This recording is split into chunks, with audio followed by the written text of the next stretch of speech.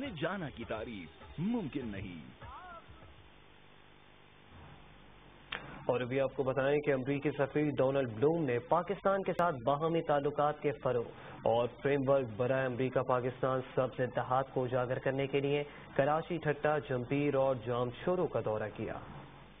امریکی سفیر ڈونلڈ بلوم نے جمپیر میں پاور گریڈ اسٹیشن اور ہوا سے بجلی بنانے والے منصوبے کا دورہ کیا۔ ڈونلڈ بلوم نے مہران یونیورسٹی جام شورو میں centre for advance studies in water کا بھی دورہ کیا۔ انہوں نے امریکہ اور پاکستانی جامعات کے مابین شراکت داری پر گفتگو کی۔ امریکی سفیر نے کراچی میں یونیسیف کے منصوبے کا دورہ کیا اور غذائی قلت کی اسکریننگ کے لیے موبائل سہولت کا بھی جائزہ لیا، جہاں متعلقہ حکام کی جانب سے آگاہی دی گئی۔ امریکی سفیر نے ووکیشنل ٹریننگ انسٹیٹیوٹ برائے خواتین کے حال ہی میں گریجویشن کرنے والی طالبات کو مبارکباد دی۔ I'm very happy to be back down in Sindh today.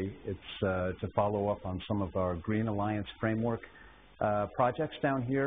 I had the opportunity earlier today to go to Mehran University where we visited the U.S.-Pakistan Center for Water Research, one of Pakistan's leading research institutes developed by USAID in cooperation with Mehran University, working on all kinds of important projects for Sindh, sanitation, clean water, water management, resilient infrastructure, looking at ways that we can address the climate challenge together.